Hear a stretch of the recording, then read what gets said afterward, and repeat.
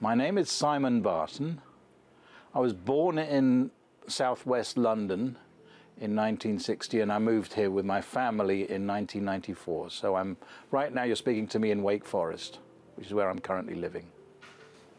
And we have 3 children, all born within a year of each other, all December children as well. That's only because my wife allowed me sex once a year.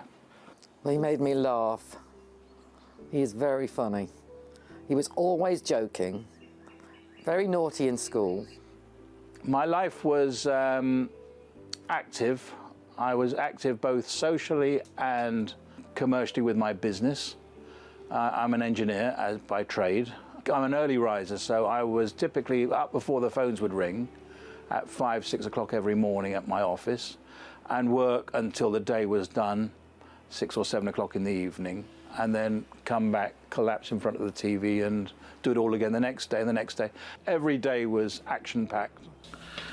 On May the 22nd, 2012, about 36 weeks ago, I went to work. It was an ordinary weekday. It was a Wednesday. I got a phone call because his business, my daughter worked there, my son worked there, and my son-in-law worked there. So I had 3 family members in the office. So I get a phone call from my daughter to say, "Mum, there's something wrong with Dad." I said, "What do you mean there's something wrong with him?" She said it's bad. And the way she said it, she said, "I think you better come."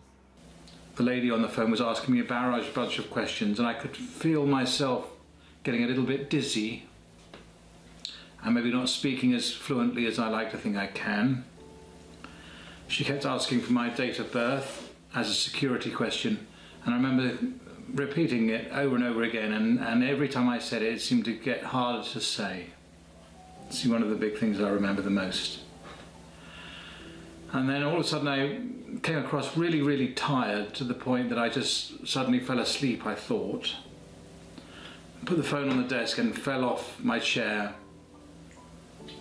They obviously assessed that I had a blood clot issue that cut off some of the blood to my brain. And they put him into like a sort of a coma, I think. And of course, I am I have no idea. I know what a stroke is, but not from personal experience, other than people that were older had them often. I didn't know that,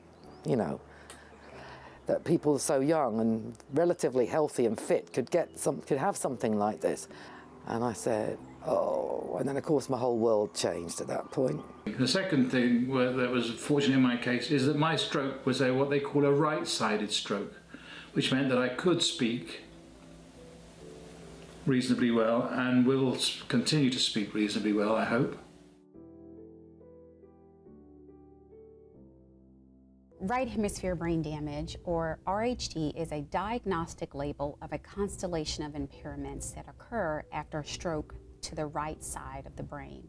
While damage to either hemisphere results in physical and cognitive challenges, the communication challenges are an important distinction. We chose to target communication in a therapeutic way with students at North Carolina Central University. The Right Communication Group is a fairly new therapeutic group that myself and Miss Latoria Jala, who is a clinical speech-language pathologist, started last year. The purpose of that group is to enhance awareness of communication changes, but also to provide some therapeutic solutions for improving communication on a daily basis. Coming from a country that is notoriously wet and gloomy and drizzly and miserable all the time, when I came here in '94, I had a fantastic first couple of years. It was fabulous. And I thought how lucky I was to be here. But now I want my money back because it's turned like bloody London. It's awful. The students that I encounter usually have no experience about RHD when they enter my clinic. I'll be honest, I didn't know what to expect.